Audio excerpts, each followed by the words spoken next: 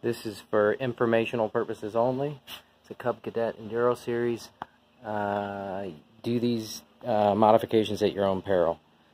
If you look at the bottom of the seat, there's a switch that mounts here, and there's a plug that comes out of there.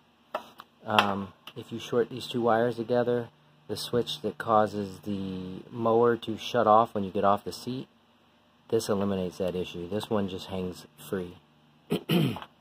That's what I cut off of there. And then down in here, down in there is this thing, which basically when you hit reverse, it shuts this circuit off and causes the mower to shut off if you don't activate this little deal. If you want to get rid of that, all you have to do is disconnect this here.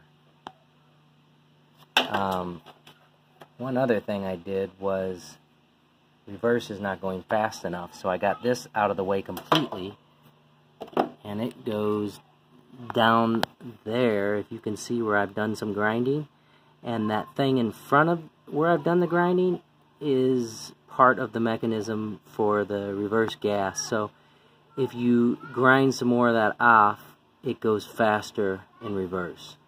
So kind of 3 or 4 things all in one. And you also can get off the mower and not have the emergency brake on. Okie doke.